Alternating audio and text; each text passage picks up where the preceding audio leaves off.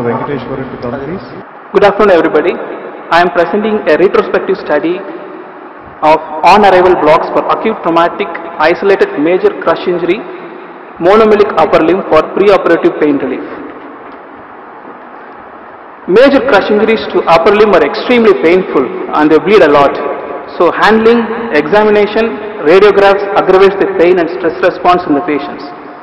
The conventional pain management in the form of opioids or sedatives produces a lot of side effects like nausea, vomiting, drowsiness and respiratory depression.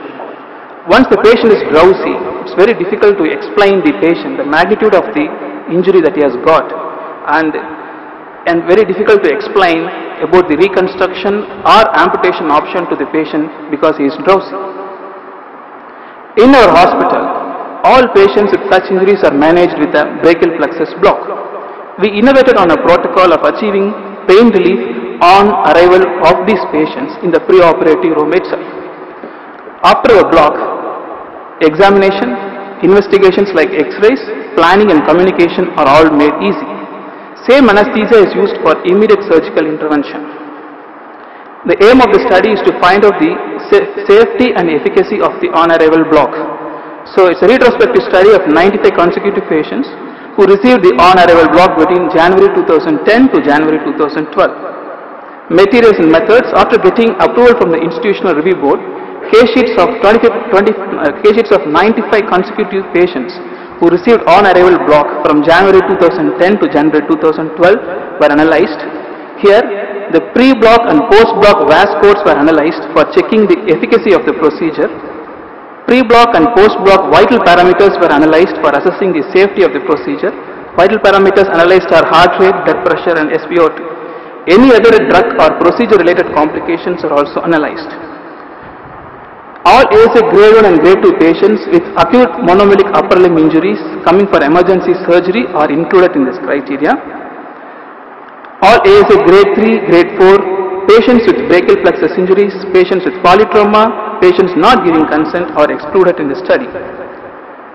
On-arrival block in our hospital is always done in the ante-room of the operation theatre. It should never be done in a place where there are no facilities to resuscitate the patient. Before giving on-arrival block, we always do a primary survey is done. Brachial plexus injuries are ruled out. Nerve injuries in the injured limb is examined by the surgeon in the form of sensory and motor test, and the nerve injuries are documented in the case sheet. An IV cannula is inserted and the basic blood tests are sent. How we do a non-arrival block? After getting an informed consent with all aseptic and universal precautions, the monitors attached are pulse oximeter, non-invasive blood pressure, ECG monitor. Here we give supraclavicular and axillary block combined or given. We take 20 ml of 0.5% bupivacaine, 10 ml of xylocaine with adrenaline, 10 ml of distilled water. So the total volume is 40 ml. We give 20 ml in the supraclavicular region and 20 ml in the axillary region with ultrasound guidance. Parameters monitor are pulse rate, blood pressure, systolic and diastolic, VAS score before and after the block. Only after the block and after adequate pain relief, the injured limb is moved or examined. X-rays are taken only after the block with adequate pain relief. Beyond pain relief, on-arrival block acts as a part of resuscitation. If the injured limb has got bleeding, the hemorrhagic control can be easily done by applying a tourniquet, and it's very good if the injured limb is painless. Reconstruction or amputation is discussed with the patient and the attenders after the block, and there is rapid transfer of patient to the operation theatre. In our study, we have demographic results. Males are 78, females 17, ASA grade 1 86, ASA grade 2 9, average age was between 31 plus or minus 11 years. The results show predominance of male patients and predominance of ASA grade 1 patients. The distribution of injuries, there is predominance of hand and wrist injuries. Regarding the results of safety, these results were analyzed by 2 sample t-test, which showed there is no significant change in the pulse rate, systolic or diastolic BP. Hence, shows this block is very safe. It significantly shows this block is very safe. And the VAS scores pre-block was 6.7 plus or minus 1.5, post-block is 0. which shows a significant clinical achievement in all the cases. Tourniquet was used in 84% of the cases. The mean tourniquet time was 76 minutes. The mean time of shifting the patient to OT on arrival to the hospital was 42 plus or minus 26 minutes. And this chart shows that 35 patients were shifted within 30 minutes into the operation theatre after arrival to the hospital. And in 22 cases, there is a delayed shift of more than 60 minutes because these are the patients having amputated limb which needs examination under the microscope, which itself will take 32 minutes after the block. Discussion. All the conventional management has got all its own side effects, but on-arrival block produces a conscious patient with a 0 VAS score. Patient comfort level and confidence over the treating team is very good because he gets immediate pain relief on arriving the hospital. Hemorrhagic control for bleeding wounds is good. And this is an X-ray which is taken for a patient who has got a tight bandage of a crush injury hand. Before the block, if you take an X-ray, the before block, you can see the X-ray, all the carpal and metacarpal bones are crumpled. The thumb itself is not seen. Whereas after block, once the bandage is open and after adequate pain relief, you take an X-ray, the carpal and metacarpal bones are very nicely seen and thumb is seen. So on-arrival block not only helps in good quality of X-ray but also helps in good surgical reconstruction. So chemical sympathectomy following vasodilatation is good for microsurgical results. Hemodynamic stability is good. The cost effectiveness, the number of drugs used is less.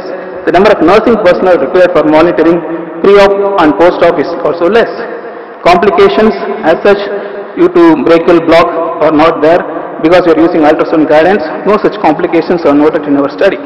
Conclusion, we conclude that on-arrival block for preoperative pain relief is safe and effective.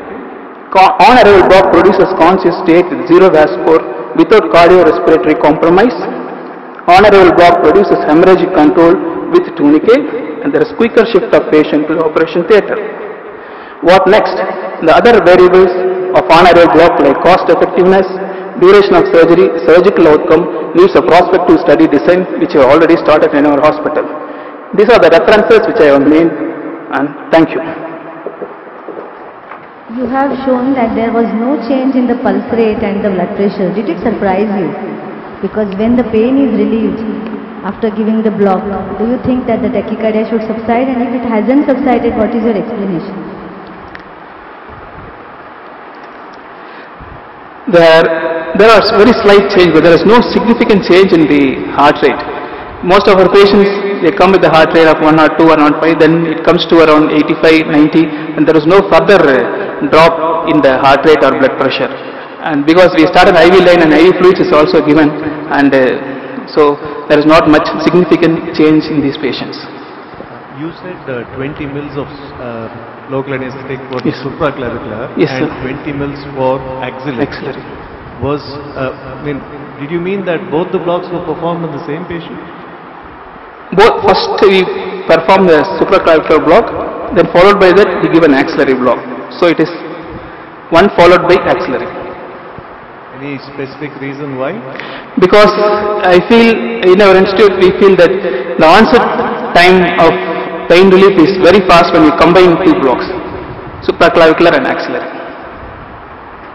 So perhaps the next study is to find out whether it's necessary to do two blocks versus just either an axillary or supraclavicular.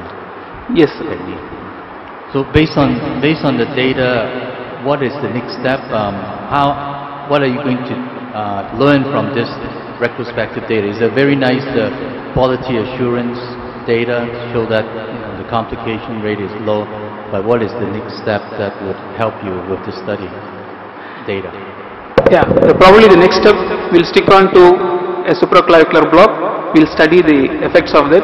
Then we'll also see the cost effectiveness and the surgical results, because once you apply a block and tourniquet, bleeding is less, the number of blood transfusion is less, we can study on that after giving block. What amount of resuscitation, what amount of blood transfusion he needed. Yeah, it is also there because the distribution of injuries we have seen, this predominant of hand and wrist injuries. Yeah, two blocks. Yeah, this is what I was going. Thank you, sir.